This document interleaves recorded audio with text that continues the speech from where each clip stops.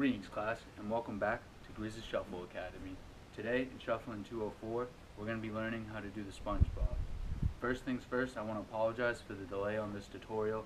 I've been really busy at school, but I'm back home now for this weekend, and let's get to it. Alright class, so first things first, I'm going to show you what it should look like full speed, break it down to slow motion, and then after break it down step by step. So this is what the SpongeBob should look like full speed.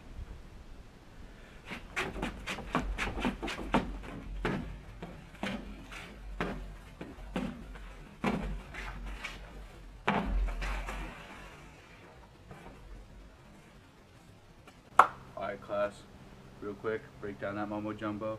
So when you start out your SpongeBob, you're going to start with your foot out to the side like this, and then you're gonna hop in and throw it back. So this foot's just going hopping like this, while this is going throwing it back.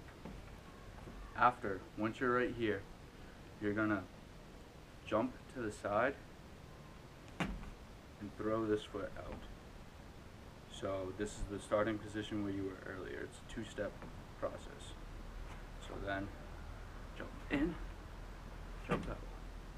Jump in, jump out. Jump in, jump out. Jump in, jump out. Jump in, jump out. Jump in, jump out. Jump in. Alright, so real quick, when you're in like this, after you do your first step, what you're doing is you're just dropping this foot down, so it's just going, and when you're doing it, you're putting all your weight over here, so it's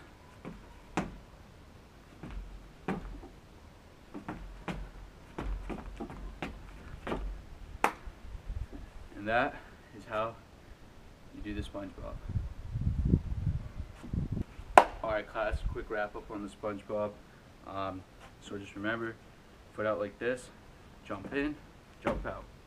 Jump in, jump out, jump in, jump out, jump in, jump out, jump in, jump out. Jump in, jump out works. 1, 2, 1, 2. Just to have a beat going in your head. It's a really fun move to do. As you can see earlier, I was throwing in some hand movements. You can spin your hat. You can do anything with it. Like I said, it's a really flashy move. It actually is a jerking move, but you can use it with shuffling.